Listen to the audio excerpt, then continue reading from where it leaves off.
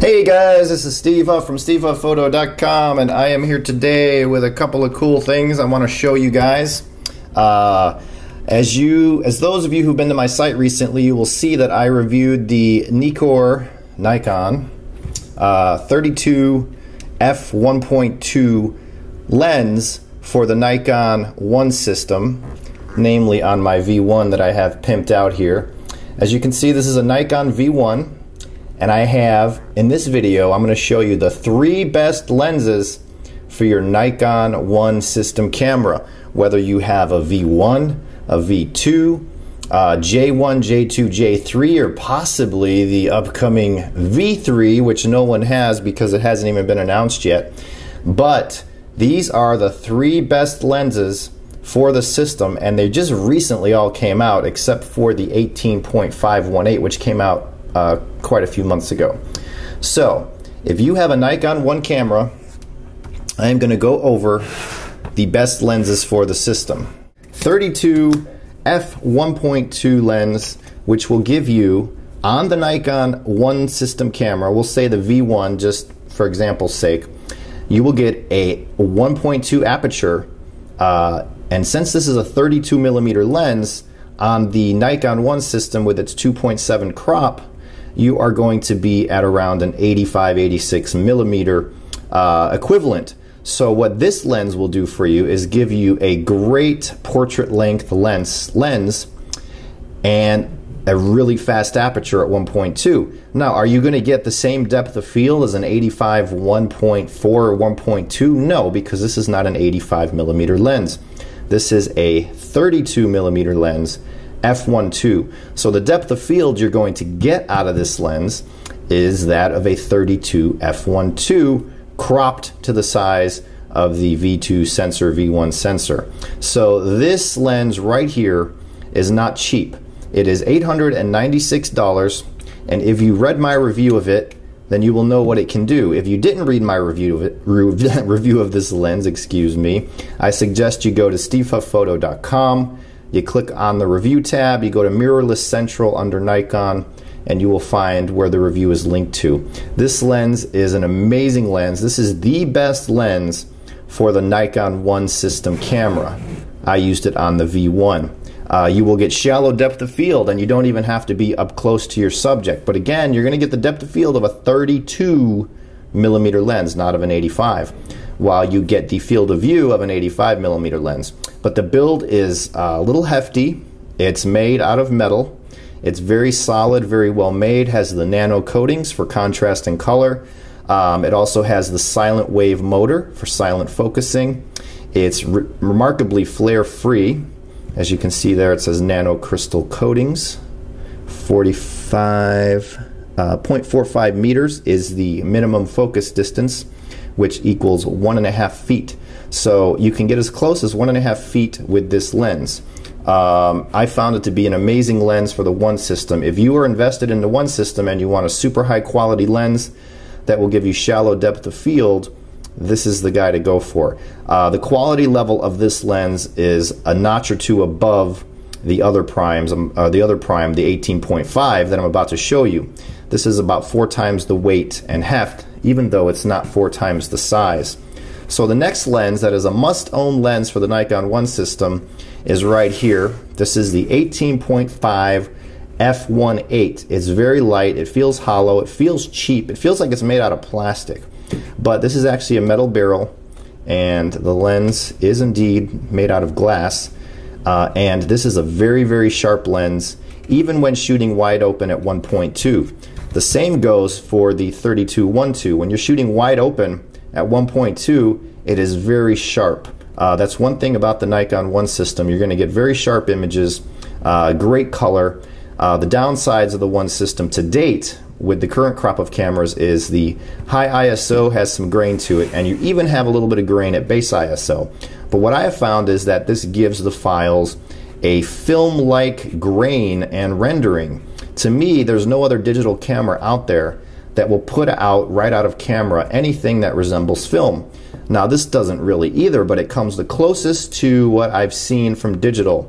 The Nikon V1 and its 10 megapixel 1-inch sensor can give you very filmic images. What you see on this V1 is a grip made by Photodiox. You can get them on Amazon. It's a metal grip for the V1, and you have access still to your battery and your memory card. So that's why I like this grip, and it adds the little grip on the front. Now I have the white V1 here. I also own a black one, but it actually doesn't look too bad with the black accessories on the white camera because Nikon kept the back of the camera black. The lens you see on this is not really a recommended lens. It's a C-mount lens, an old CCTV lens. It's very soft, very funky. It's one of those toy lenses, but I got an adapter for the V1. So I'm going to go ahead and plop the 32-1.2 on to show you what that lens looks like on the V1 body. Here is the 32-1.2 on the V1. It's not huge. It's actually very compact. This is still much smaller than any APS-C equivalent or full frame equivalent for a fast lens like that, a 1.2 aperture lens. You're going to have that light gathering of 1.2, again the depth of field of a 32 millimeter, not an 85, which is the focal length equivalent. So it's a little confusing, but what it means is this is going to be a good lens for low light. You're going to get some reach out of it, and you can shoot wide open at 1.2 without feeling like you're going to get soft results. The focus is very fast. As a matter of fact, it's one of the fastest focusing lens on the One system. It focuses pretty instantaneously, even in low light. So I really like that lens. Again, as you can see, the tiny 18.5, it's a tiny lens. So you can see it's not that much bigger. So I'm going to go ahead, you can see that lens on there like so. I'm going to go ahead and put on the 18.5 so you can get a look at that one. Okay, so there's the V1 with the 18.5. Yes, this is the silver lens. I kind of like the silver lenses. And again, it's pretty small. And again, next to it is the 32. So when it's on the camera, it stays compact and small. This is about the size. It's not like a small pocket camera. It's a little bit smaller than a Sony RX1. It's a lot smaller than a Leica M9. So that is the Nikon one with the 18.5.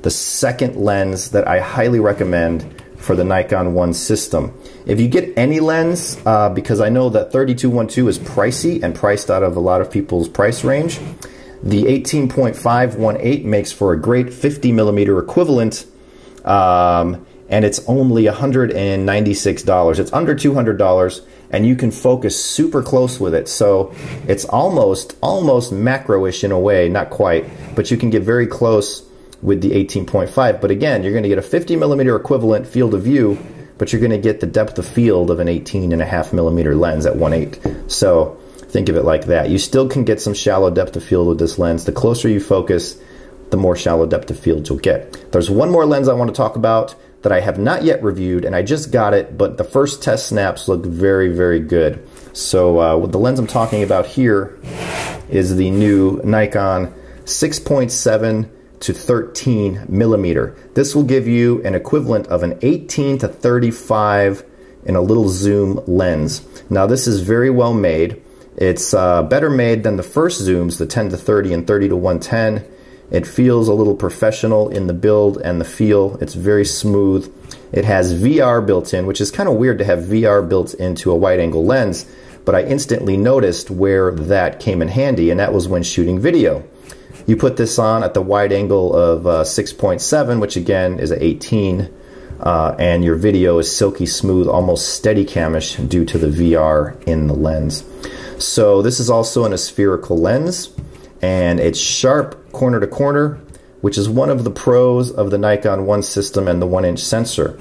All your lenses are going to be very sharp. So this lens comes in at under $500. If you want an ultra wide, it comes with the hood. The 50, the 18 to 550 equivalent is under $200. And the granddaddy, the portrait lens, the fast prime that we all crave, the 32-1.2 comes in at $896. That's a little expensive, but for me, if you're shooting the One system like I am, and I have two bodies, I shoot it all the time, I kind of once I reviewed the 32-1.2, I bought it because I liked it so much. It's the only lens in the one mount that will give you that kind of depth of field, the shallow depth of field, and the sharpness and the portrait focal length. It blows away the zooms, so the zooms cannot touch this lens. So there you go, my top 3 recommended lenses for the Nikon 1 system. You got the 6.7 to 13 zoom, which I just did some early test shots. Sharp corner to corner, very high contrast, super punchy color, very, very sharp lens. And if you like ultra wide shooting, that's the guy. If you're not into ultra wide shooting, the 10mm prime, which I have in white, the 10-2.8 is a fantastic lens as well. So this comes in at around $250. So then the 50, the 18.5 1.8, highly recommended. Everybody should own that lens at under 200 bucks if you have a Nikon 1. Ultra wide zoom and the 32-1.2. Those are the 3 best quality lenses I have come across on the Nikon 1 system, and I've tried them all. So there you go. This is Steve Huff for SteveHuffPhoto.com, and that was a quick look at the Nikon 1 system, my 3 highest recommended lenses, with number 4 being the 10mm 2.8. So if you like this video, if you found it useful, you can give it a thumbs up and subscribe. I always have new videos coming to this channel. And be sure to always go to SteveHuffPhoto.com for the full written reviews with loads and loads of pictures. I have a new dedicated image sample gallery for the Nikon 1 system on my website under the About Me tab. So check it out. So thanks for watching. Hope everybody has a great day. Bye.